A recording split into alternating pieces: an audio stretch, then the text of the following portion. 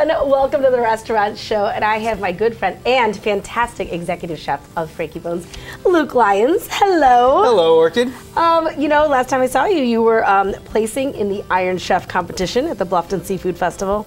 You rocked it out, man. That was a lot of fun. It was. He did gnocchi. It was awesome. I'm still thinking about it. I should have done that for the show. I know, right? No, but we are going to be talking meatballs, and these are your Frankie's made meatballs, right? Yes, ma'am. One of our signature dishes. Yeah, these are about huge. 6 to 8 ounces each. All right. Well, let's go to it. Let's jump in there. I know you have all of the ingredients here for it. So basically, what I have here is enough to do 4 meatballs. Okay. This is I'd say it's about 10 ounces each. I have ground beef, ground veal, and fresh ground pork. Oh, so it's 3 all different 3. meats. It's your classic meatball. Gotcha. Okay. I mean, you can do it with 2 of them, but it's just not the same. You don't get the same flavor profile. And there's different fat contents in each, right? Yes. So it really makes a difference. This is what really makes the true Italian meatball for the most part. Okay. So you have about 4 ounces of tomato sauce. You can use your favorite tomato sauce. We make ours in-house. Okay. 1 egg. All right.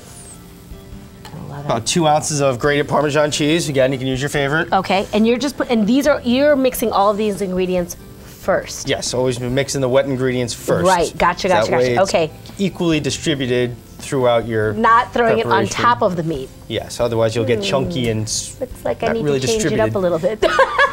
That's awesome. Okay, so make sure you put all your wet ingredients first. Okay. I got cooked onion and garlic. I'd say it's about 2 tablespoons of onion, about a tablespoon of garlic, cooked in olive oil. Not just raw. sweated out. Yes, Right. cook it first. That way you don't have the crunchiness inside of it. Gotcha. Okay, I love these tips, you guys. Make sure you're writing this down. That's a great, yeah, because then you don't get that crunchy meatball. Like it's Whenever not you're gonna right. make something, you're gonna bake something pre-cooked. You're gonna get a lot of flavor out of it. Right. And you're gonna have a good texture of it instead of having that crunchy. Yeah, raw. Exactly. Yeah. Oh, I love it. Great tip. About a tablespoon of fresh chopped parsley to add a little bit of freshness to it. Right. And about 4 ounces of panko breadcrumbs. And now your last dry ingredient that you do a touch of salt. Okay.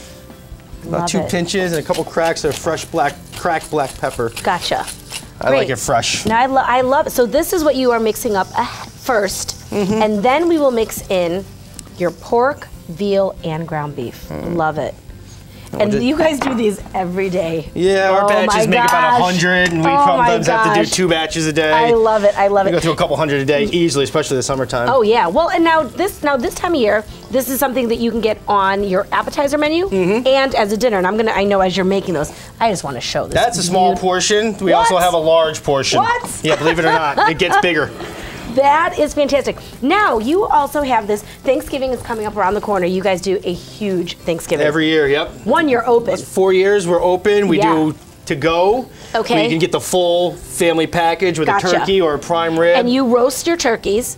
I brine them for, I start about a week ahead of time. I brine them first, then I air dry them, then I roast them fresh that process. day. Yeah, a definite process. And what do you get in your Thanksgiving to-go dinner? For the turkey dinner. You get the roasted turkey, you get a choice of whipped potatoes or sweet potatoes, green bean casserole, cornbread stuffing, homemade turkey gravy that I make homemade itself. Absolutely.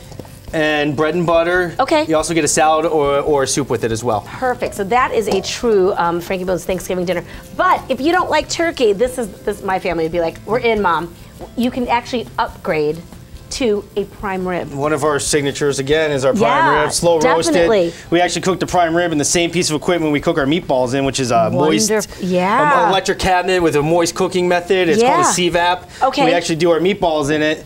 We do these low and slow. Oh my gosh, look at those, you guys. 2 hours at almost 160 degrees, I'd say. Right. So they're slow, and nice and tender when they come out. These are going to come out to be about 8 ounces each. Beautiful. And we throw them in for about 2 hours.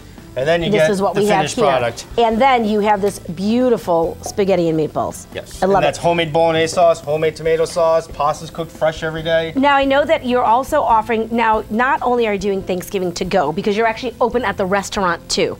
Now tell me a little bit about the options. I know meatballs are on the appetizer. Yes. So and then we have a prefix menu for Thanksgiving as well. It's not the regular menu. 3 courses, you get a super salad, you get a choice of one of about 6 or 8 entrees, I believe, and you get a dessert, which are homemade pecan pie, apple pie, pumpkin pie. It's a full, and what time are you, I mean, because it's a long day too, because noon it's to 8. Noon to 8, and again, it is it is the set menu, though. Yes. Is that correct? And actually, I know you have some different items on there. Like you have your, you actually have your spaghetti squash for those of you who do not eat meat and you know still want to enjoy that Thanksgiving dinner out.